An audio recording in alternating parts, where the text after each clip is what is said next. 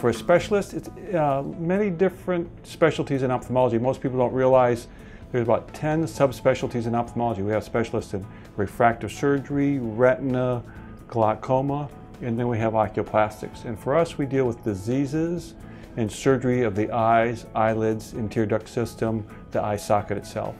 Historically, there was the double ENT, eyes, ear, nose, and throat. So oculoplastics is kind of the holdover between those two specialties. So after medical school, I did an internship into it, but you rotated through and got exposed to ENT, general plastic surgery, neurosurgery, neurology, dermatology, all these specialties. And then did my 3 years of training to become a board certified ophthalmologist. And after that, did 2 additional years of just dealing with the specialty of oculoplastics.